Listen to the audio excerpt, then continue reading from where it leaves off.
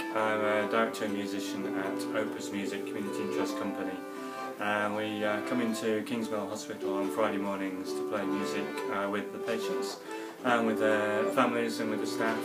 The music's been shown to have huge benefits. Actually gives children a chance to express themselves, a chance to engage with other people and to actually take a little bit of control over the environment that they're in, as well as numerous health benefits that music's been shown to have, that it reduces the need for drugs and actually shortens hospital stays. So we come onto the children's wards, we go on to neonatal intensive care as well. So we've just received funding for the next 3 years to be able to keep coming here on Friday mornings, thanks to the National Foundation for Youth Music. And so we look forward to being here for the next 3 years and continue making music here with the children and the staff.